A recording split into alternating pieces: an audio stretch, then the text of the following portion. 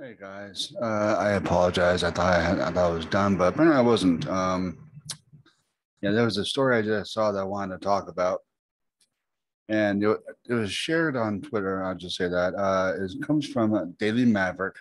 Um, Glencore to pay $1.1 billion fine after pleading guilty to graft and market manipulation. Uh, there's a question here. I think it's more of a sarcastic one, but what happens when you take a commodity giant based in the tax haven of Switzerland and let it loose on corrupt and failing African states like Equatorial Guinea and the Democratic Republic of Congo? Answer: the excrement is bound to hit the aircon. Glencore, a mining and commodity colossus, has finally faced up to allegations that it embarked on a foreign bribery and market manipulation scheme on the grand scale.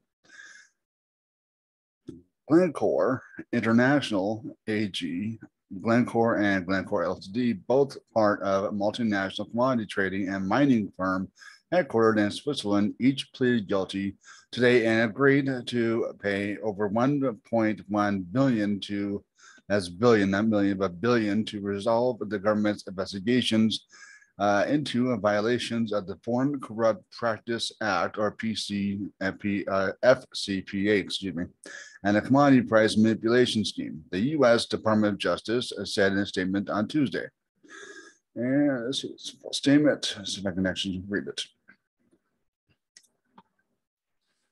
Okay, so let's see. This is according to the Department of Justice, put out May 24th.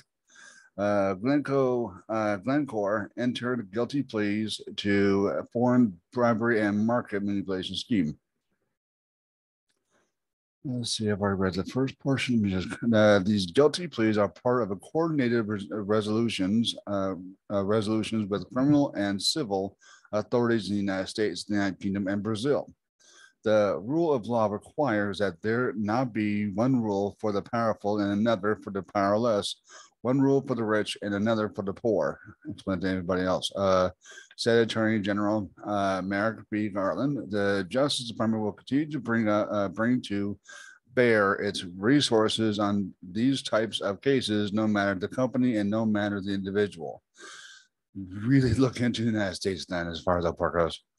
The charges in the FCPA matter arise out of a decade-long scheme by Glencore and its subsidiaries to make and conceal corrupt payments and bribes through intermediaries for the benefit of foreign officials across multiple countries. Pursuant to a plea agreement, Glencore has agreed to a criminal fine of more than 428 million and to criminal forfeiture and disgorgement of more than 272 million. Glencore has also agreed to retain an independent compliance monitor for 3 years.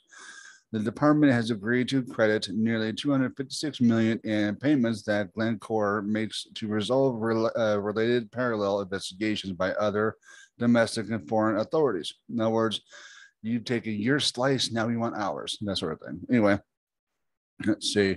Separately, Glencore and Ltd admitted to engaging in the multi-year scheme to manipulate fuel oil prices at two of the busiest commercial shipping ports in the U.S. As part of the plea agreement. Glencore and Ltd agreed to pay a criminal fine of over 341 million, pay a forfeiture of over 144 million, and retain independent compliance monitor for 3 years. The department has agreed to credit up to one half of the criminal fine and forfeiture against the penalty Glencore Ltd pays to the Commodity Futures Trading Commission in a related parallel civil proceeding. Sentencing has been scheduled in market manipulation case for June 24th, so later this month, and a control date for sentencing in the FCPA case has been set for October 3rd. Glencore's guilty plea demonstrates the department's commitment to holding accountable those who profit by manipulating our financial markets and engaging in corrupt scheme around the world. In other words, those who take from us, that sort of thing. Because the United States is pretty damn good as far as market manipulation themselves. Let's see what else. Profit by manipulating our financial markets and engaging in corrupt schemes around the world, said Assistant Attorney General Kenneth A. Polite Jr. of the Justice Department's Criminal Division. In the foreign bribery case, Glencore International AG and its subsidiaries bribed corrupt intermediaries and foreign officials in 7 countries for over a decade.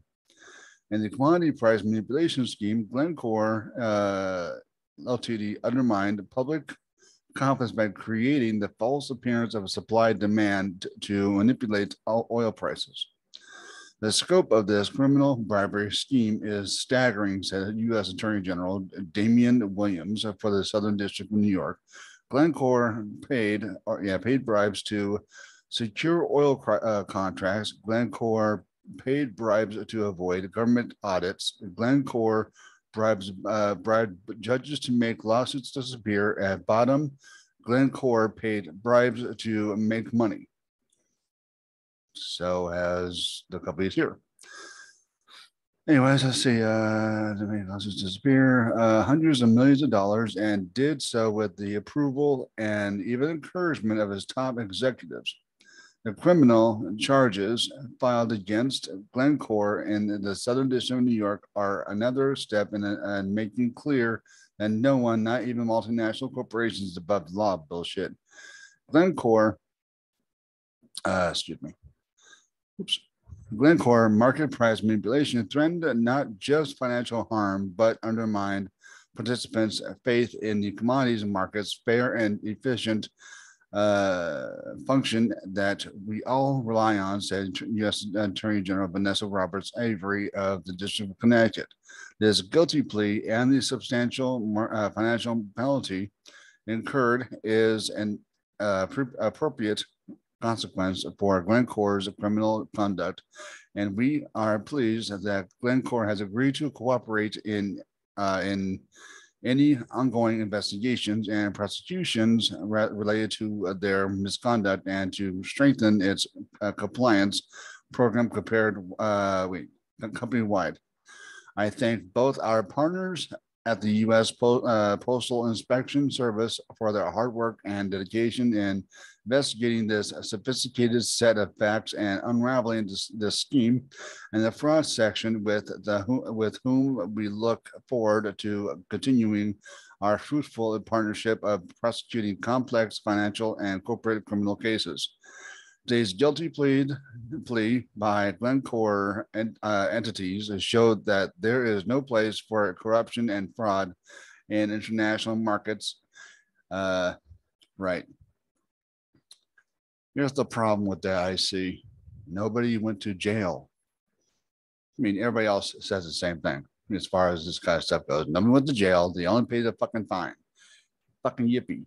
A multi-billion-dollar company who profited off of manipulating everything, a supposed free market. Nothing happened to anybody there. The only thing they had to do was pay a fucking fine. That's it. End the story. No big deal. Go. But as I said at the beginning of it, basically, you took yours, now we take ours. That sort of thing. This is why nothing's going to fucking change, because not enough people are getting pissed off about this. Not enough people are actually trying to do anything about it. Not enough people are trying to either vote these motherfuckers out or, boycott their bullshit or boycott their products. I mean, nobody's willing to do what needs to be done as far as not buying these products. Not driving the cars for that instance, stuff of that nature. Nobody's willing to do that as far as I can see. So, I mean, unless people get out their asses and fucking do shit, and make some ruckus, make these motherfuckers, wish they never did this shit, and shut down, shut up, and change their ways, or nothing else is going to happen. Nothing. This is one of the reasons why I'm into modern monetary theory, because this helps me realize what the fuck these people are doing, why they're doing it, how they're doing it, who's helping them do it, and stuff like that. So, I mean, can I do anything about it? Not really, as far as, my position, which it could be the same thing with other people, but at the same time, I'm calling it out and I'm encouraging people to stand up. I'm encouraging people not to purchase, not to create the demand for those products, stuff like that. So I'm helping out in that way. Um, there's nothing, yeah, I wish I could do more, but at the present moment, there isn't, as far as I can see. But just encourage you to learn monetary theory. Just encourage you to go to realprogressives.org. Just encourage you to watch the product that comes out of these YouTube channels. Real Progressives in Action, the Luke Parcher, Parker, Parcher show. I've been mispronouncing that for the longest time, and I apologize for that. But anyway, you used to call him Parker, but it's not Parker, as far as not the Parker. Anyway, I'm still really new to saying certain names. Anyway, I know faces more than names. My point being is the only people you should support are related to the realprogressives.org, because there's not one thing that I have seen on the websites, heard from their mouth, whether it be audio or visual, that isn't made to benefit people. They're encouraging people to get smarter, not dumber. They're encouraging people to learn more about finances just through the actual way of looking at it. There's not one part of this, one that makes you feel dumb.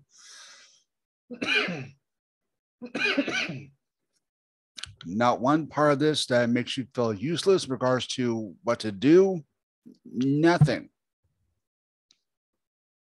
This is why I wanted to work with real progressives, because they are working for a direction I want to go into that will benefit this country, benefit its people, and it does not worry about paying. It worries about capacity for that. What this country can do without having to worry about how you gotta pay for it. It literally pays for itself. Unlike those fucking tax rebates that Trump got, Amazon's gotten, Google's gotten, Microsoft's gotten, every big corporation has gotten. Those are tax expenditures. That's another form of tax of government spending. It's not coming into the comfort, it's going out. And it's not doing shit except for filling their pockets up.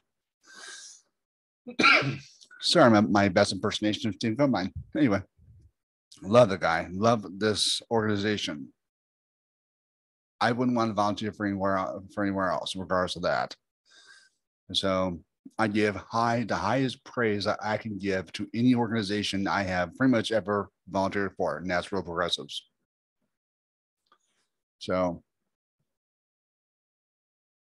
yeah, just learn. Go to realprogressives.org. Listen to Macro and Cheese. Listen to people on there. They're there to make you smarter. They're not there to insult your intelligence, to make you feel dumb, to make you learn the wrong thing about economics. Everything, I mean, there are certain things I disagree with as far as certain individuals, but that's pretty much it. That's more of on the individual basis, not the policy or the organizational basis. Anyways, now I think I'm done as far as this part goes. So thank you for watching. Thank you for listening, however you're doing this. And please support this channel. Please support Real Progressives by going to realprogressives.org.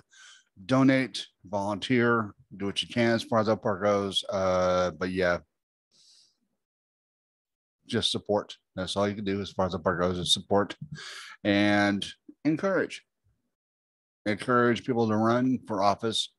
Encourage people to do all that stuff. That's all you can do as far as a person, as far as I guess.